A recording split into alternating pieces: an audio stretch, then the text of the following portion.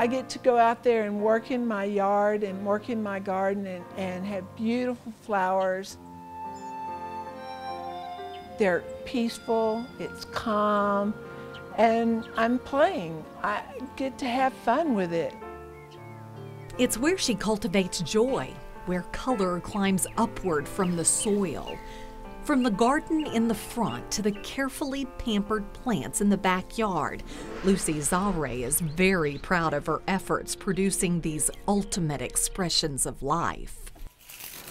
So what all do we have here? This is Datura, Atropia belladonna, but then over here we have some henbane and oleander, milkweed, which is really lovely here in Texas gardens, and wormwood.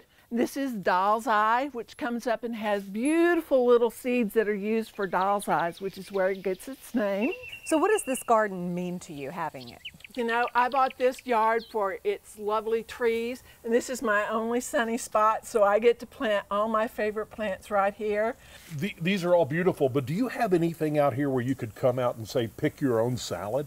Oh no, you could not eat any of these plants. These are all poison plants. Poison? Poison. All of them? All of them. This is what I do. I grow poison plants in my yard, and I have a great time doing it. So you mean to tell me all of these plants that you have in your garden are poisonous? Yes, absolutely. Why? Murder mystery writers want to know how to kill people in their books, and that's what I do. I tell them how to do it. And poison plants work perfectly. You're telling people how to kill people. I tell mystery writers how to kill people.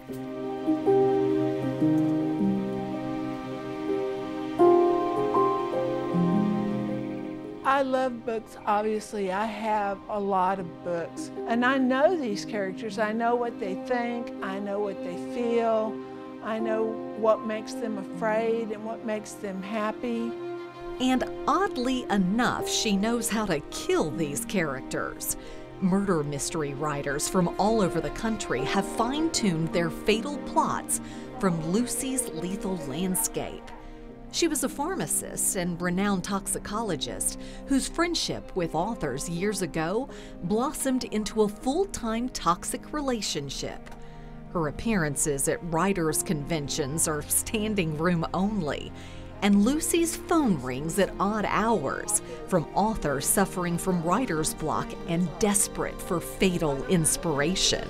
Here's a book that I've helped with. It's called Third Degree. It says, "Thank you to Luci Zahray, the poison lady, who taught me more than I ever thought I would need to know about arsenic." Catherine Hall Page is a New England author, and in this book, she writes, "As always, many thanks to Luci Zahray, the poison lady, for helps on various areas of expertise."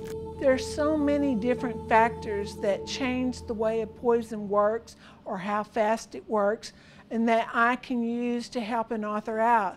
They can give me the plot points, what they need, and then if they don't have a particular poison in mind, I can suggest to them what poison will work for them. People always ask me where they can find poisons for their books. You go to a little old grocery store or an old pharmacy or an old filling station that sold a few groceries, and you look at the back of the shelves, and you'll find the most interesting poisons that have just been pushed back and forgotten. And I told Margaret Maron that story, and she used it in her book. She has her killer go to an old little grocery store that's a filling station and picks out the arsenic poison. What more touching tribute could you give someone than thanking them for telling you how to kill somebody? I love it. I think it's the best tribute there is.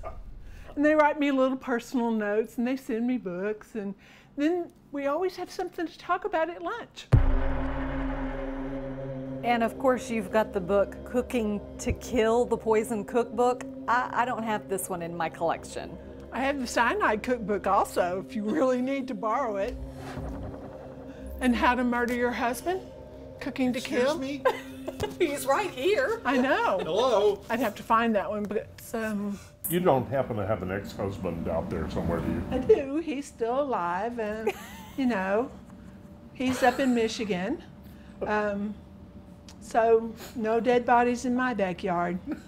None that have been found. None that have been found.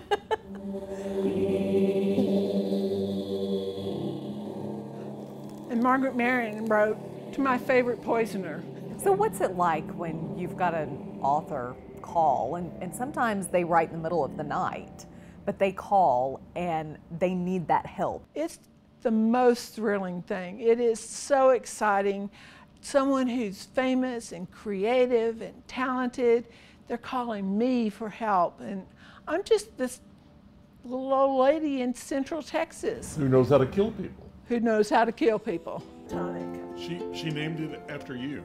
In the pages of any given murder mystery, there's always a storyline that takes many twists and turns.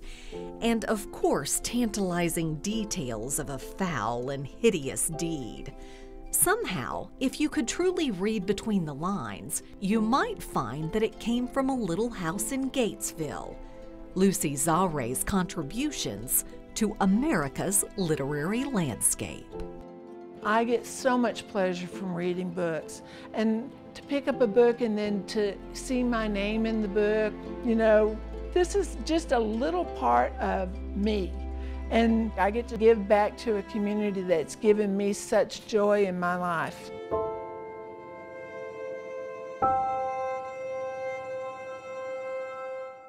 I love that story. Me too, and we've got plenty more where that came from. Just click on the subscribe button and keep traveling with us.